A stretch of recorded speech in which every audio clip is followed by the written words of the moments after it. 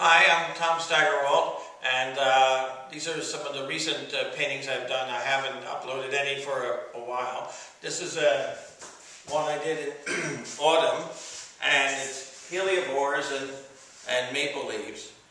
And I mean, discuss a little bit about what the nature of the painting is. I mean, it's not a Western style painting in the sense. The palette, which means its color selection, is really Asian in background.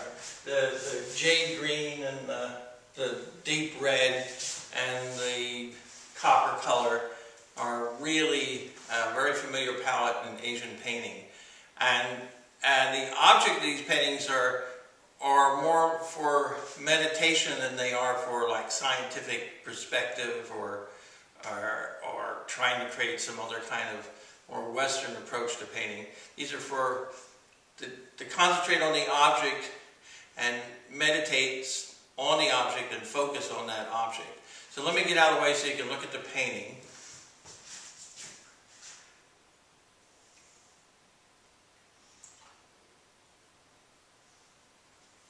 And I have another painting I want to show you in the same series. This one's these are squares with a faux copper background. These are the same as the other paintings. These are flat. So, okay, let me move to the other painting. Okay, this is the second part of the little video.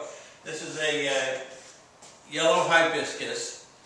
It has red underpainting, and on top of that is a yellow glaze, and that gives you a really deep color to see through.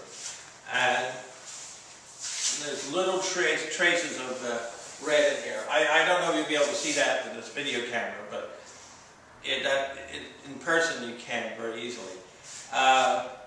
This is the same idea as an object of meditation. It's a one object.